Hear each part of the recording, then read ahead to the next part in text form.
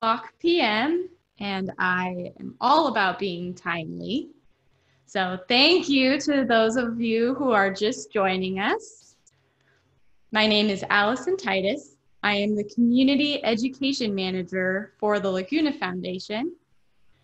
This is the Laguna de Santa Rosa Community Bioblitz. This is the introductory webinar telling you a little bit more about how to use iNaturalist and how to contribute to our project, as well as give you a kind of a fun preview into the biodiversity you can find in the Laguna watershed this fall. I just want to acknowledge that it is an eerie, maybe heavy feeling day looking out your window this evening. And I appreciate you choosing to spend some time here with us. And I hope that it lifts your spirits a little bit, as well as being a nice distraction. I'm joined today by Christine Fontaine, our Education Director here at the Laguna Foundation. She will be monitoring the chat and facilitating some Q&A sessions. We'll have one in the middle of the presentation and one at the end. Hi, Christine. Hi, Allison. Hello, everyone. We're so excited you're joining us for the first ever Laguna Watershed Community Bioblitz. All right.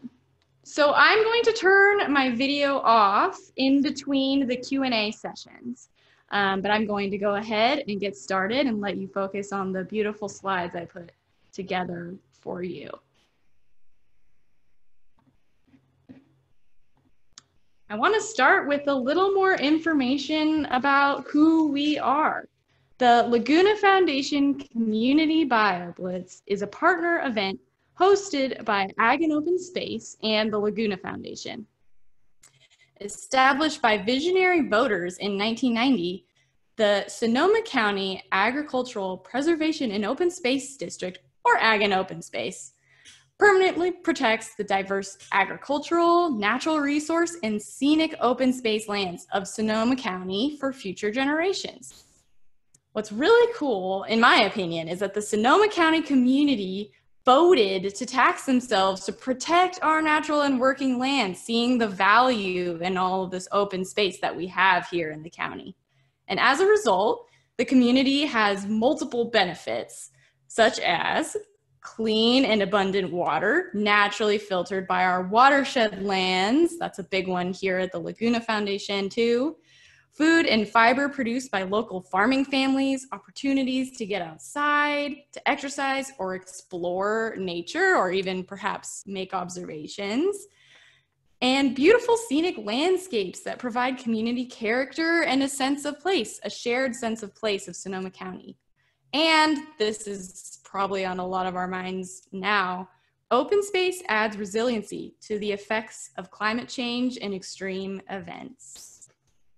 Ag and open space primarily protects land in the unincorporated areas of the county, like the Laguna de Santa Rosa. To date, Ag and open space has protected and is responsible for the ongoing stewardship of nearly 118,000 acres of working and natural open space lands in Sonoma County. The Laguna Environmental Center, Stone Farm, Lower Stone Farm, where we take Learning Laguna students on field trips every year, Irwin Creek, Laguna Uplands Preserve, and many other beloved places along the main channel of the Laguna, as well as throughout the watershed, are ag and open space protected lands. We hope to host in-person bioblitzes on these lands in future years, but for this year, we will highlight other open spaces you can visit on your own to document biodiversity in the Laguna. And the Laguna Foundation is a nonprofit organization also established around the same time as Ag and Open Space in 1989. Our mission is to restore, conserve, and inspire appreciation for the Laguna de Santa Rosa, Sonoma County's wetland of international importance. The Laguna is both a wetland and a watershed, and I'll get into more details about the boundaries and biodiversity of the Laguna throughout this presentation. Some of the critical restoration and conservation projects the Laguna Foundation works on include vernal pool monitoring for endangered species, vernal pool restoration, invasive species management, and riparian restoration, which means planting and managing native plant species along creek banks. We also have a robust education program, including our Learning Laguna school program for third graders, summer programs for 6 to 11-year-olds, and, as you all know, our community education program, which hosts both online and in-person programs now for the public throughout the year. And all of these efforts would not be possible without our volunteers, who are still involved remotely at this time and help us teach students about wetland ecology, host in-person events, tend our native plant garden at the Laguna Environmental Center, and steer the organization as our board members. Many of our volunteers are helping us out with the Bioblitz and gathering observations. So thank you to those of you that are out there in the audience. This is our agenda for this webinar today. We are welcoming, learning a little bit more about our hosts. We will get into the details of what iNaturalist is and how to use it, what a Bioblitz is, which may be a new term to some of you, and then we'll talk more about where the Laguna watershed boundaries are and what is within them during fall. California Biodiversity Day might be a new thing for some of you. I know I hadn't heard about it until last year. And that's because in 2018, Governor Brown launched the California Biodiversity Initiative with the goal of securing the future of California's biodiversity and integrating biodiversity protection into the state's environmental and economic goals and efforts. It's pretty new. He also designated California Biodiversity Day as September 7th of every year to celebrate and encourage actions to protect the state's exceptional biodiversity. The term biodiversity is a combination of the two words biological diversity, and it refers to the variety of life in a particular place. Though often measured as the number of species alone, it can be applied at various scales from genes to species to ecosystems. And California is rich in all of those. Think of our varied iconic landscapes in California, or even just in Sonoma County, and the multiple ecosystems within each type. Then imagine all the plants and animals that each ecosystem supports, with each population containing a diverse gene pool. Of any state in the US, California has both the highest total number of species and the highest number of endemic species, which are species that occur nowhere else. We also have the most rare and imperiled species of any state, with more than 30% of California species threatened with extinction. It's one of the most biodiverse regions in the world and one of 36 global biodiversity hotspots designated by Conservation International. These are areas containing exceptional concentrations of plant and animal endemism, but also experiencing high rates of habitat loss. So this is one of those events that is happening in celebration of what I think makes California so exceptional and so what an amazing place to live. And the same is true for Sonoma County as well. What is iNaturalist, you may be wondering? And it's a good question. iNaturalist is a free platform, both an app and a website, that allows people to share their observations of nature and create an official species occurrence record. Now, a species occurrence record in a museum looks a little different. It looks more like this. But it records important information that iNaturalist also captures with their observations. Not only can you make and share observations when you're using iNaturalist, you can also get help with identifications. You can keep a personal species list, And you can explore what other people have seen all over the world. Observations are primarily made through taking photos of things on a camera or smartphone. Like you can see my mom doing here. I caught her being candid on a hike. And then you can upload those photos that you take on your phone, even if you don't know what you are looking at, if you don't know the species in front of you. iNaturalist has built-in artificial intelligence or computer vision to help you get started with identifying your observation. And you can also just enter a rough guess. I do this all the time. You can start with just the type of taxa it is, what level you know. For example, I know this is a plant, or I know this is a bird, or maybe it's an insect. I know it's a butterfly. And then someone from the iNaturalist community will help you narrow down that observation. It's a huge database with millions of observations from around the world and hundreds of users. And many of those users are experts in their field that help curate the data, which is really an amazing connection to have. But why? Why use it? You know, knowing what it is may not be enough. It is, after all, a screen, yet another screen. I get it. However, it is fun and interesting to use. I have found, and I'm not someone who particularly loves screens, it really does help make observations. I also really like that you're able to, that personal species list aspect of it is really neat, and it's really helpful for documenting things like climate change and how species are responding. And it captures important information like the date, time, and location, and without even, you know, doing anything. It just is there on your phone.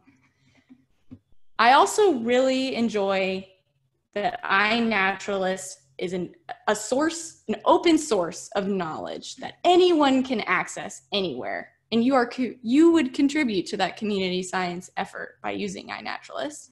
Also, this data does get used. It was used for over 225 scientific papers in 2019 alone. Research grade data, which is a term I'll get into in just a minute, is also incorporated into other scientific databases, such as the Global Biodiversity Information Facility and CalFlora, more locally. I'm going to get into the nitty-gritty steps of how to use iNaturalist if you've never used it before.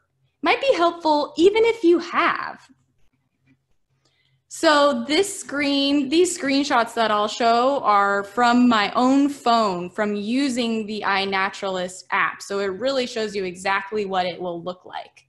And I'll first go over what it's like to make an observation using the iNaturalist app and your smartphone. So this means you have downloaded the app from the App Store and you've created an iNaturalist account. I'm not going to go over how to do that. So if you want some assistance with that, check out one of the emails I've sent you from Eventbrite, and that iNaturalist Getting Started guide will help you with that. Once you've downloaded the app and created an account, you will open the app and this is what your home screen will look like. If you haven't used iNaturalist before, it might not have any observations yet.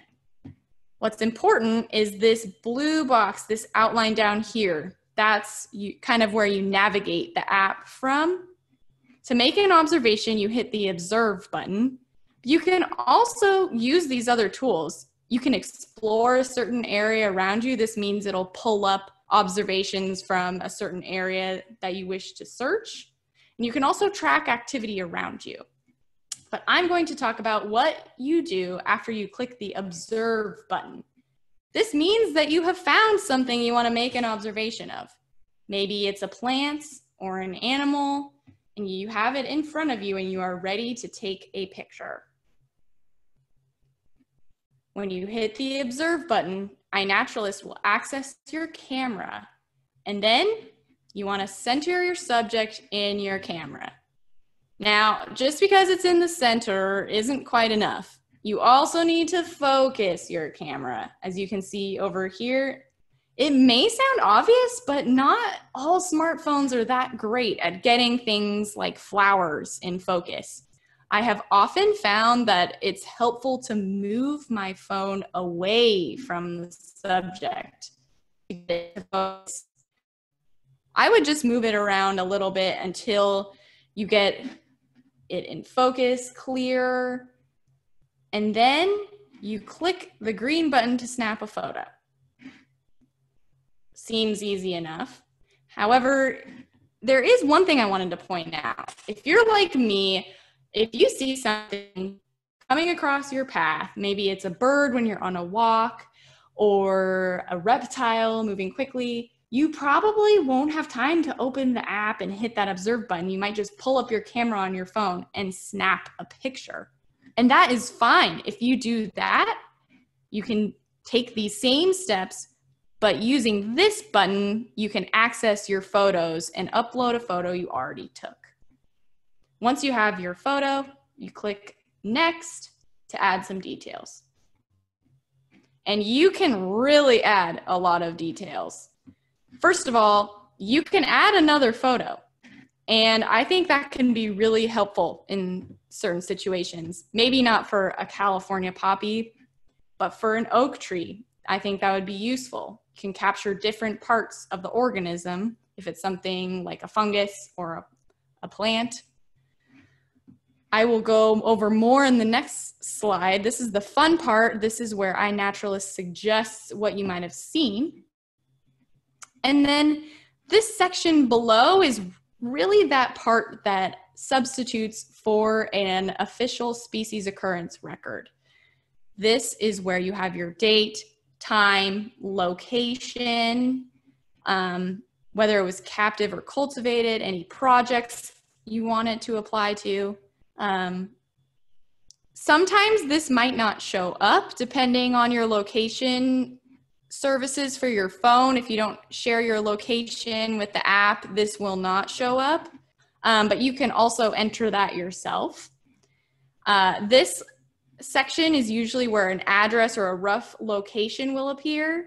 And then there are other options that I will get into the next slide. But basically, this geo-privacy button, if you took a photo somewhere, maybe you don't want the location to be known to the public, you can change this to private. And then if what you saw happens to be something rare or something that is of particular interest to a researcher, they can contact you to get more information later on. So this is what it looks like when you use iNaturalist computer vision to suggest an ID. So you would click on that little question mark here. If you click on that, it'll look like this. You can look up a species by name, or iNaturalist will suggest things for you. And if they are visually similar and seen nearby, they will float to the top of the suggestions. And they'll also have this label here. Now, it's still computer vision, so it's worth getting out a field guide, perhaps, or looking at other online resources to make an ID, not just going off of this alone. But it'll certainly give you somewhere to start. We can say with reasonable confidence that it is in this genus. And iNaturalist also has these suggestions that look pretty good too. They'll suggest 10 species for you to choose from. I know that this was a California poppy in my yard because it doesn't have quite the characteristics for a tufted poppy. So I will click on that, and that shows up as the identification over here, finishing out that details screen when I make my observation. Once you've entered all the information in that section, you hit share to upload. Here's a few more considerations, questions you might have. So this captive or cultivated section is really interesting. You'll notice it has a fish in a fishbowl next to it. This is because you could make an observation of something you planted in your yard. You know, perhaps a plant that you got from a nursery or from seeds that you bought. You could certainly upload it, but you would want to mark that it was cultivated, that you planted it, and you didn't observe it growing wild. And I would imagine, although I haven't really seen this, you could take pictures of your pets as well and mark that they were there, but you would also want to put that they are captive. You can edit the sharing capabilities on your photos. Photos that are uploaded to iNaturalist have a specific Creative Commons license that allows them to be shared with attribution. That's the default. However, you can change that to private in your photo settings on the app. This part's important. This is what makes iNaturalist so unique and an amazing resource. Your observation is incomplete without an additional identification from the iNaturalist community. That makes it research grade. It's like getting a peer review on a paper. So I made an observation of a box elder tree, and then just 4 minutes later, someone else too agreed with me that it was a box elder. Now that observation is research grade and it can be uploaded to those other scientific databases and used in official species lists. Finally, last note, you can upload sounds. I am not quite such an iNaturalist aficionado that I have done that. I cannot say I didn't fully do my homework there, but I know that it can be done. So if you like to get out and record birds, that would be great, and I'm sure greatly appreciated and really fun for the iNaturalist community to see. So what if you don't like to go out and take pictures with your phone? Maybe you have a nice camera that you'd like to use with a zoom lens so you can get those pesky birds that are so far away or always flying away from you. Or maybe if you see turtles on a log, that's great. You can definitely do that. And it really kind of opens the door for what's possible to observe. So you can upload observations from your computer. If you upload pictures from your camera to your computer, you would just open iNaturalist in your web browser and log into your account, go to your observations, and then you can hit this add observations or upload button. They'll both take you to the same place. It looks a little different than using the app on your phone, but it's that same details page, that species occurrence information. If your camera doesn't have GPS capabilities, you will need to manually enter the location and the date. Some cameras do have that. And iNaturalist will still suggest species for you once you start typing in something on that species name section. It will still make these suggestions for you to consider. And once again, if you already know, you can enter it yourself or keep it pretty general. That is how to make an observation on iNaturalist. And that leads me to, what are we making these observations for? What is a Bioblitz? Well, usually Bioblitzes look a lot more like this. Everyone gathered real close together to look at something tiny, or everyone gathered together to learn more about the preserve where they are.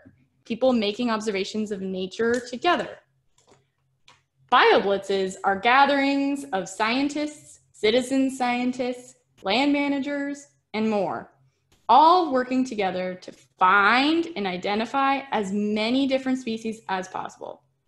Bioblitzes not only help land managers build a species list, an atlas for their park, or in this case, Watershed, and they provide invaluable data for researchers. They also highlight the incredible biodiversity in the specific areas where they are held. Bioblitzes are open to anyone and family friendly. You just have to bring a smartphone to these events, or as you can see, you can also bring your big cameras as well, and help catalog all the natural wonders you see in a specific place. Usually Bioblitzes have an in-person component where you go around the preserve in teams and see how much you can see, and you come back to a central location to share what you discovered. However, we all know there's no getting that close together right now, but that doesn't mean that a BioBlitz is not possible. And something that I find really inspiring about these events is that they are so flexible. And we have chosen to do our first BioBlitz during a time where it necessitates that it is done somewhat in isolation. You can do it with other folks in your household, of course. But the Laguna de Santa Rosa Community Bioblitz will be done around the watershed during California Biodiversity Week by individuals, all contributing to this project. This is what a BioBlitz looks like on iNaturalist. Now, the term really refers to the event itself, but since we don't have an in-person event, this is the project that we all have in common. I set this up. It's basically a portal or a starting point for this event. And this page, iNaturalist, the project that I set up, will gather the data that you collect throughout the week and report it out all in one place. So I can tell you, this began September 5th, and some of you have already been busy out there making observations, which is amazing considering the weekend that we had. Our project already has 225 observations with 135 different species, 39 observers, and 8 project members, which is great. So this project will collect data that anyone collects within the Laguna de Santa Rosa watershed boundaries during this time. If you join the project as a member, then I can reach out to you specifically about any observations you make, and that'll help with my reporting of the data at the end of the project. Like I said, it looks a little different, and I want to encourage all of you as you're going out there making observations of plants and animals you find in the Laguna watershed to do it safely. I think this image is super cute. Keep your paws clean. I love this one the most because raccoons actually wash their hands. But this has some good reminders. And I would add my own recommendations that I have found it's really helpful to explore at odd hours, either go really early or really late. And that's a great time to see more critters too. Take the road less traveled. That's also great for the BioBlitz because you might observe things that other people are less likely to see. And of course, we encourage wearing a mask and keeping a 6-foot distance when you're around other people out in our parks, in your neighborhood, anywhere outside your backyard.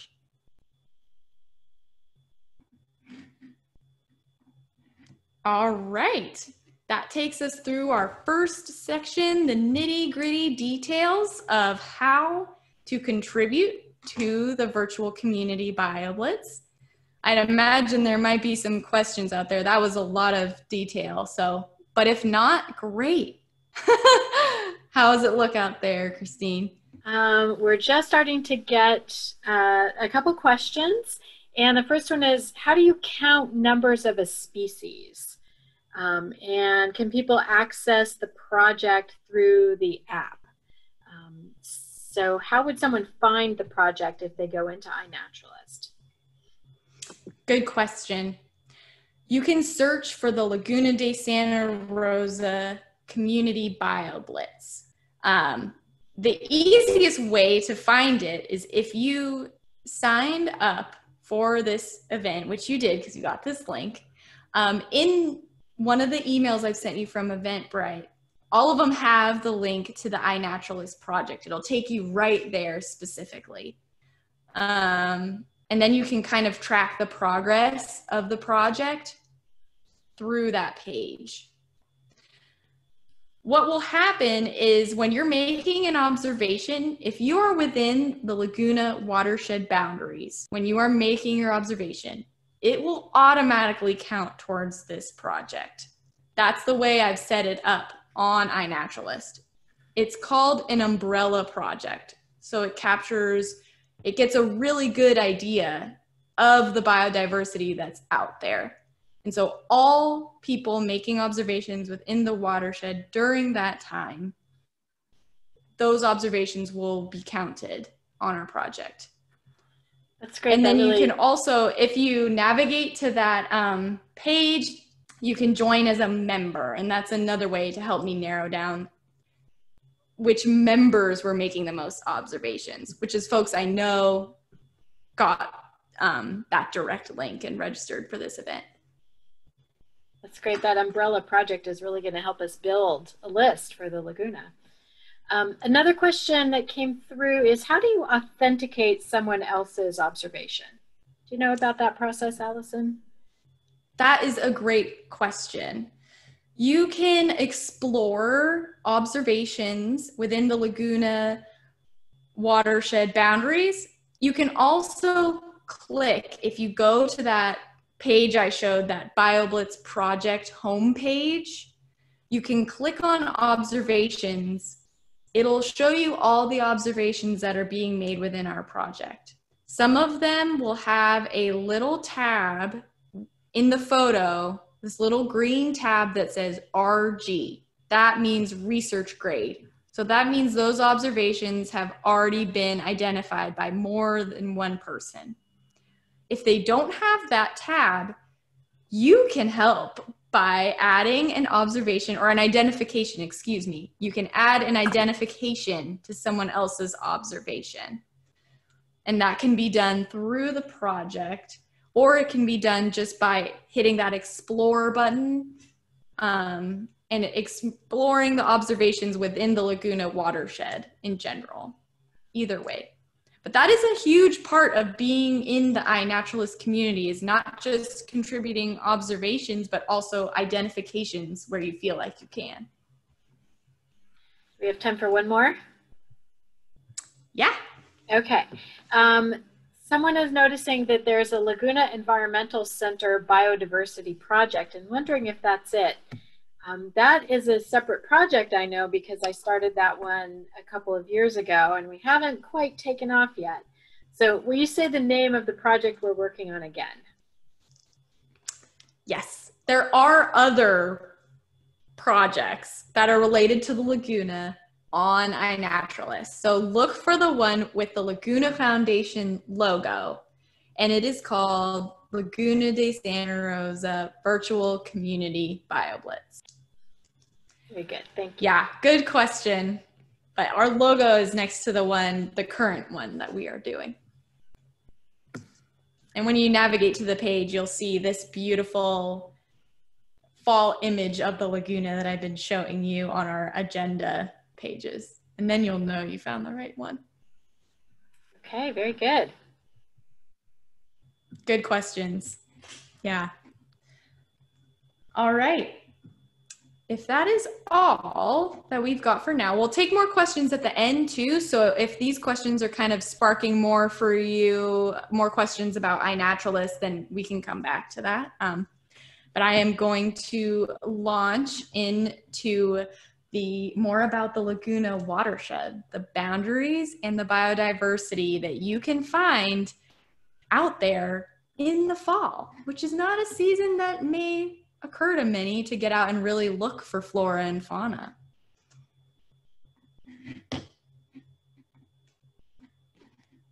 Oh, the agenda is telling you what I just said. Okay, this is an important slide. Some of you may already be familiar with the boundaries of the Laguna watershed, but if not, this is a crucial image that will help you decide where to go and make observations this week. So this yellow line denotes the outer boundary of the Laguna watershed. The blue is, of course, streams and creeks. This big, thick blue line here is the main channel of the Laguna de Santa Rosa. And then all of these creeks, these smaller creeks that come down from the mountains in the east, drain into this main channel of the Laguna, which then goes out to the Russian River. It is actually the largest tributary watershed to the Russian River. And this channel is 22 miles long and has a lot of amazing wetland habitat along its banks. And it's a huge watershed. There are a lot of places where you can make observations this week in a lot of different ecosystems too. If you live in Cotati, Rohnert Park, Santa Rosa, Windsor, Eastern Sebastopol, you likely live within the Laguna de Santa Rosa watershed, which makes your backyard a place where you can make observations for the virtual community Bioblitz. However, if you want to venture further afield and use this as an excuse to go explore somewhere new, I have a lot of suggestions for you. And this is not an exhaustive list. There are plenty more places than this. The places in bold are places that have ag and open space protected, they are ag and open space protected lands as well. So, of course, top of the list is the Laguna Trail. Second is Laguna Uplands Preserve, which some of you may be familiar with. We've done a lot of stewardship on that particular parcel in past years. But it's also just a beautiful view of the watershed out from that area, and a great place to kind of mark the progress of the restoration we've done out there. If you want to get the exact location for that preserve, it's open to the public, and a great place to look is the Sonoma County Ag and Open Space Protected Lands Interactive Map. Santa Rosa Creek Trail is a great place, a nice wide trail, which is great for these times of social distancing. Prince Memorial Greenway and Santa Rosa Creek. And there are so many other creek trails. I by no means could list them all here, but if you live in Santa Rosa, that is another great resource for looking for places to go. There are also creek trails in Rohnert Park, and many regional parks that are within our watershed. Crane Creek and in the south, Taylor Mountain, which is also an ag and open space protected land, Spring Lake, Regal Ranch over in Sebastopol, and then Shiloh as well, and neighborhoods during this time. I mean, there is a lot of wildland urban interface in our watershed. There's a lot of observations that could be made just within neighborhoods, and I definitely encourage that. Same goes for your backyard. One of the amazing things about the Laguna watershed is that so many people live within it, and yet it is an amazing biodiversity hotspot. And so documenting what plants and animals live alongside us in our yards would be great information for this Bioblitz as well. And there is a lot to see in the fall. I know I am somebody who has a particular affinity for plants, and so I don't think of fall as a time to getting out there and make observations, but there really still is a lot happening. The following slides are all slides, just photos of the amazing biodiversity in the Laguna. Some of them, the ones that have little labels like this, I pulled directly from iNaturalist. They're photos that were taken in the last less than a month. They were all from the end of August. So that's real time what you can be seeing out there. This is a photo of Oregon ash in Annandale State Park. And this is the box elder observation that I made, I talked about earlier. This is California wild rose, not in its rose form, but in another form where it's still possible to identify it in its fruit at the Laguna Environmental Center. Coyote brush, which blooms in the fall, and a Douglas fir pine cone. All of these are great different parts of plants that you can make observations of, and maybe some fall foliage that might make it in there as well. Those were kind of more trees and shrubs, but there are even some annuals hanging on and some hardy perennials. This here is California buckwheat. I call this doveweed. I think it has other common names, but this is a native plant that pops up super late in the season. You may have been seeing that around in kind of open grassy areas. Mugwort along the Santa Rosa Creek Trail. Some of you may have seen the elegant Madia blooming on roadsides. It's commonly thought to be an invasive plant, but it is a California native. And there are invasive plants like this pennyroyal out there as well. Of course, fall is a great time for raptors if the smoke clears up, and you can kind of look up into clear skies. This is a Cooper's hawk right here and barn owl below. We've got a red-shouldered hawk, these beautiful wing feathers and chest feathers there, and a red-tailed hawk, as you can see. I also wanted to share this observation in particular because this was identified as a western screech owl from this photo of a feather. So feathers make for great observations as well. If you find them on your property or out on a hike, document the feather where you found it. If you found it on a hike, take the picture there if you can to get that location data and upload it to iNaturalist later. And it can be helpful to have something for a sense of scale next to your feather. So any common item like a pen or something would be great as well. And there are folks out there who can help you identify the bird that was there just based on that feather. And there are plenty of smaller birds and songbirds, water birds. This here is our song sparrow, a resident, the Laguna, woodpeckers such as the downy woodpecker. This is a great smartphone photo of a chestnut-backed chickadee in Santa Rosa. Western wood pewee, which is a migrant. Herons along the creek banks, like along the Santa Rosa Creek Trail, is a great place to observe them. This is a green heron.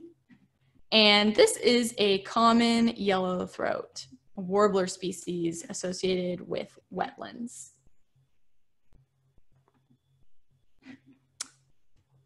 The hot weather does bring out reptiles.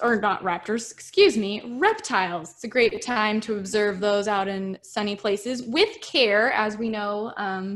It also brings out all reptiles, including rattlesnakes. This is a king snake I saw last year on the Laguna Trail. Just beautiful. It was such a treat to see it. You might find amphibians closer to water, like the chorus frog or our western pond turtle.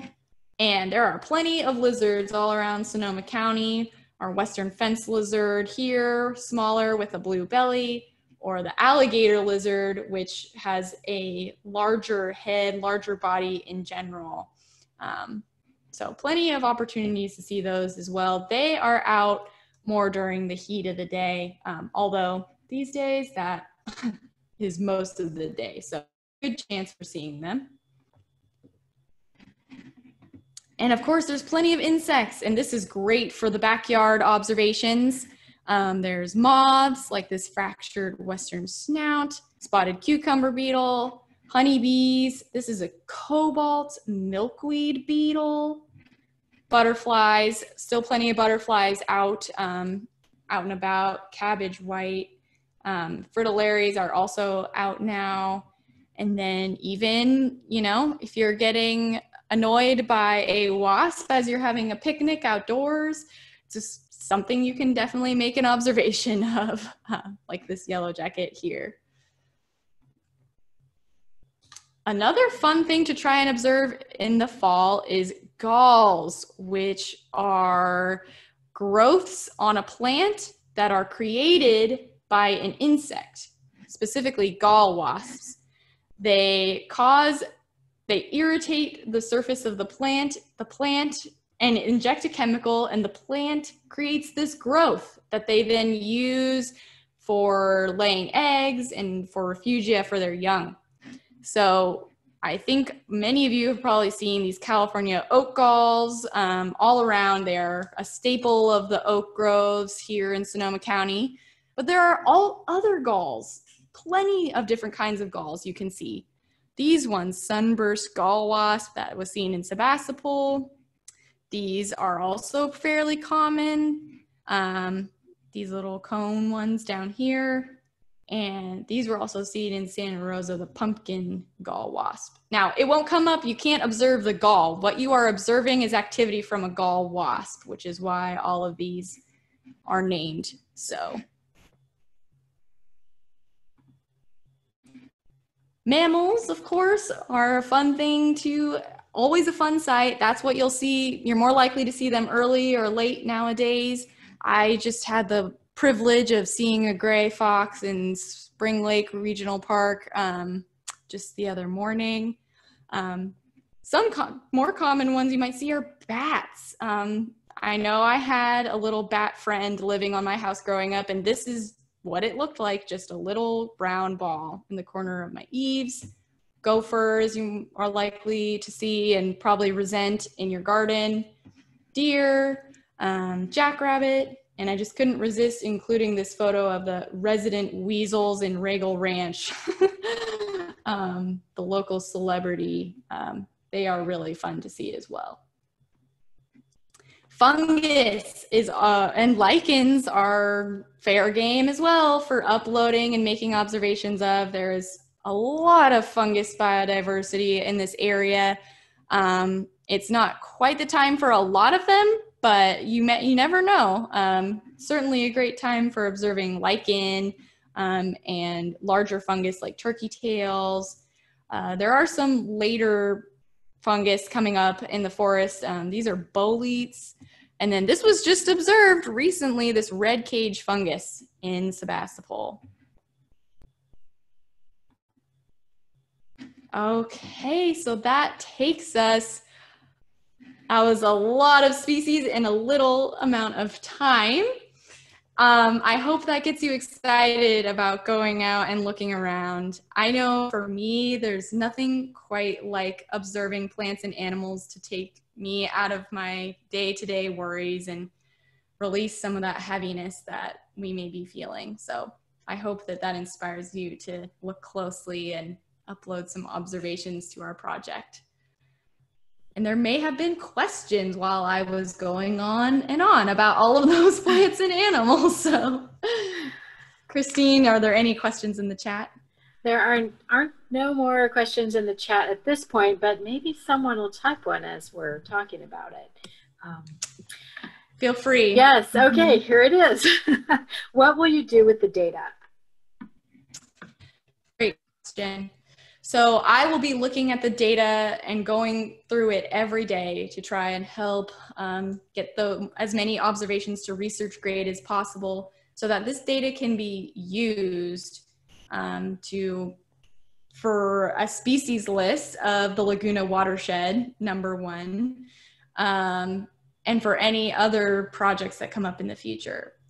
I will also we don't have like specific plans at the Laguna Foundation for right now, but just having all of this data in the watershed, knowing what's out there and knowing what is specifically out there this time of year will be helpful for generations to come. As long as iNaturalist is around, it will be useful data to us.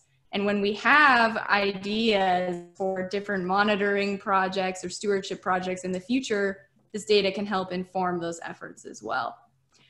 Another thing is that if there's anything that comes up that is striking, unusual, out of the ordinary per se, that is worth noting. That is something I will be looking for.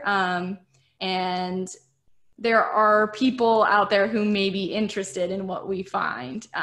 If there's something that comes up that looks a little unusual. I know that our restoration team is interested in invasive plant populations that you all find just sort of loosely within the watershed. So there may be more interest like that comes out of the observations you are making. And I will compile that data and send it to you at the end of the week, kind of reporting out how many observations were made and if there was anything of particular interest to our restoration team or to us at the Laguna Foundation or in general in terms of fall biodiversity for Sonoma County. Great. Maybe we should address this question about collecting observations on private property.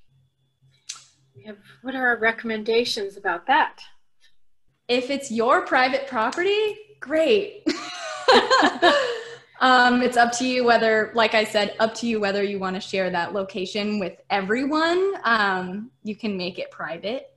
I do not condone trespassing on private property to make observations. However, if you are walking in a neighborhood and you are observing something that might be in someone's yard, right out front, if you're walking along on the sidewalk and you see something, that might be a good time to use that captive cultivated section. If you see something that's particularly strange and you want to note it, you can note that it's in a neighborhood without saying exactly where.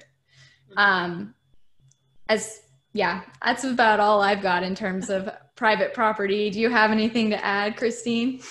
Well, I think you're right. We're definitely not going to trespass. You may have permission to be on private property parcels. And of course, if you have permission, we would love to have the observations because, as we all know, most of the Laguna watershed is within private ownership. So we don't often have access to a lot of these lands. So maybe you do have special permission, and that will certainly help expand our knowledge base. We do have species lists for the Laguna, but this sort of work that we're doing as a community is really going to help us populate those lists and create baseline data in a digital format that we're going to be able to use for years to come, just like Allison pointed out. One more question about making observations, Allison.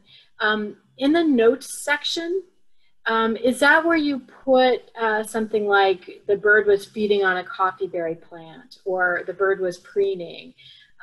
Is that useful generally for the observations to put notes like that in there? Yes, I think it's useful. Notes like that would certainly go in a species occurrence record that would live at somewhere like the Cal Academy. I have used that often making my own observations. When I made an observation recently of a feather and put a ruler next to it, I mentioned where we found it. I mentioned that I had already looked it up in this one resource and that I couldn't find it.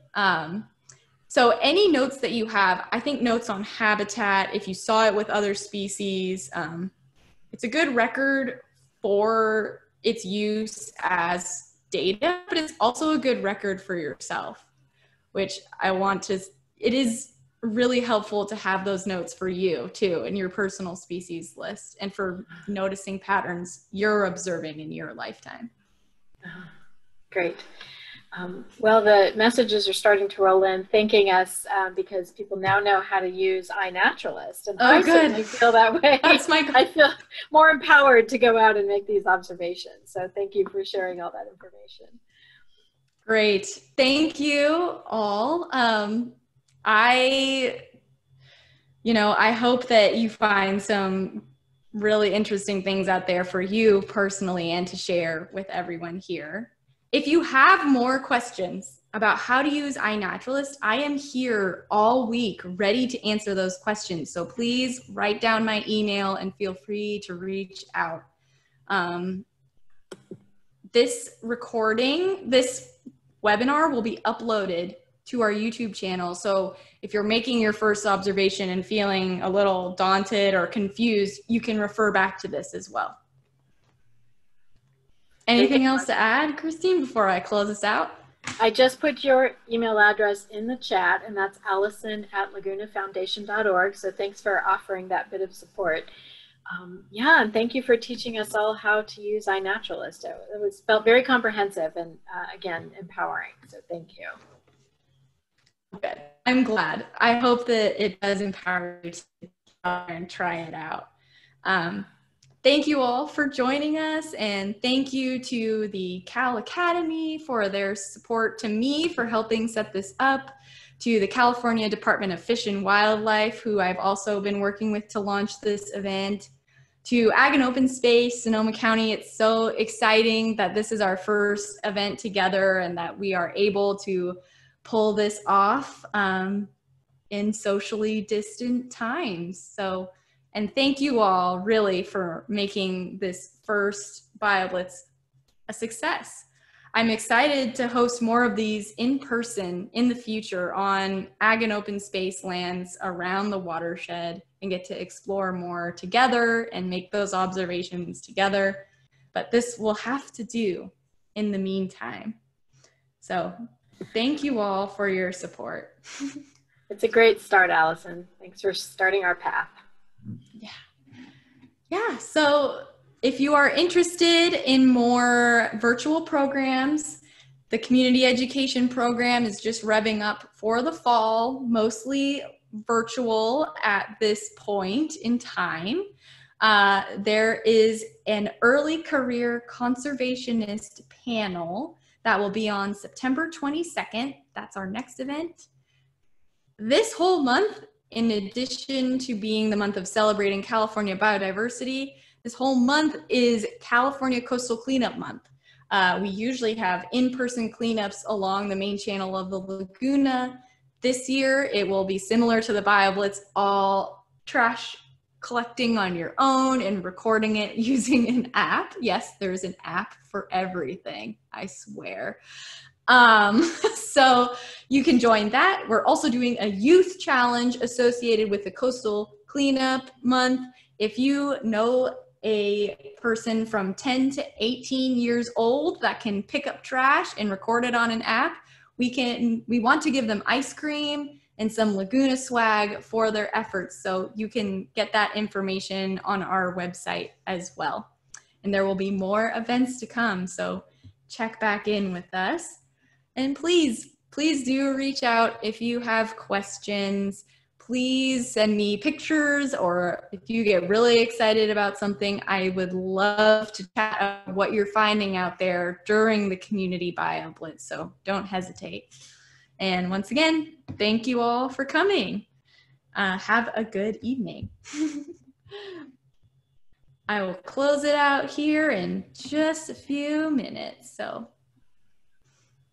Bye, everybody. Bye. Until next time.